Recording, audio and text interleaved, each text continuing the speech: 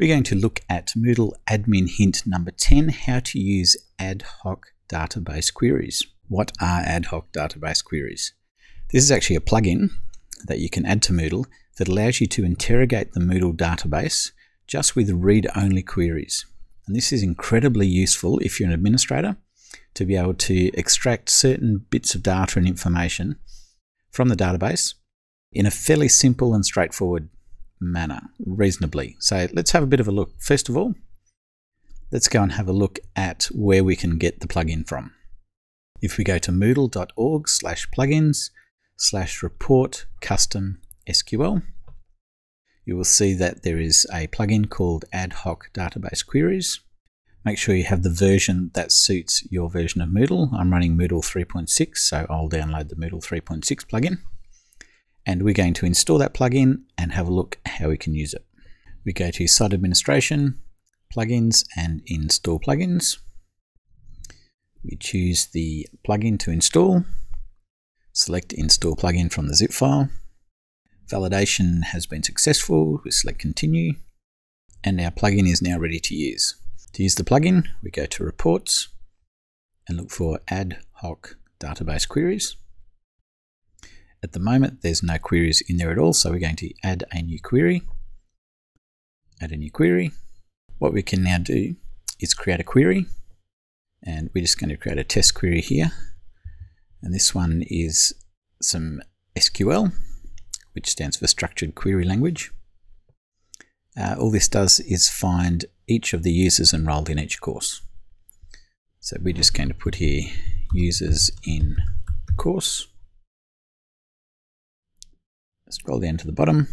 We can verify the SQL text. If there are no errors, then we write to continue. Save changes. And there you can see our results are Demo Course 3, there is 1 person enrolled. In Course Test 2, there are 2 people enrolled. This report has 2 rows, and this is when it was last run. I can download the results as a CSV. Back to the list of queries. Let's create another database query called Courses Without Teachers, and we're going to paste in this query, which will go through the database using structured query language and find out for us which courses have how many teachers. Let's save changes. You can see here the results are the Ricochae main course. Demo course has no teachers. Test 2 has 1.